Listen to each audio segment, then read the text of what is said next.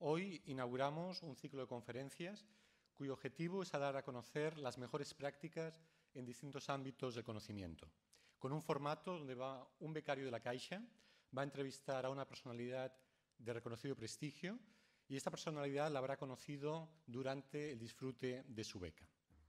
El título de esta jornada, Arquitectura y vanguardia, es una invitación a reflexionar sobre la capacidad de la arquitectura contemporánea de hacer frente a las necesidades reales de nuestro tiempo.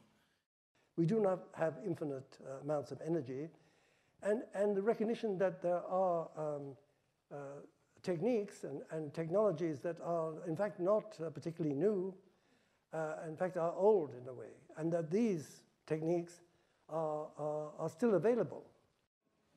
Bueno, yo creo que Kenneth Frampton, es una opinión personal, pero creo que francamente ha sido un personaje muy influyente en la trayectoria de la arquitectura, especialmente en Barcelona. I just thought, you know, there's been an enormous development in this city, and yet the city has this kind of sense of a continuous fabric, of a continuous urban fabric. And I think that today that's very hard to find, you know.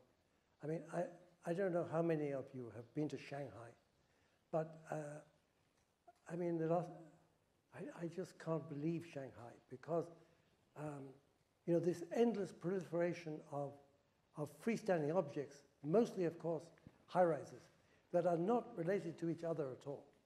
And the space between them is completely, well, it's totally inhuman space. You know. Arquitectura no es hacer edificios, o no solo es hacer edificios, ¿no? Creo que arquitectura puede ser también saber deshacerlos o prestigiar el derribo. Igual tendremos más sentido nosotros deconstruyendo y estudiando los procesos de cómo se deshace más que cómo se hace.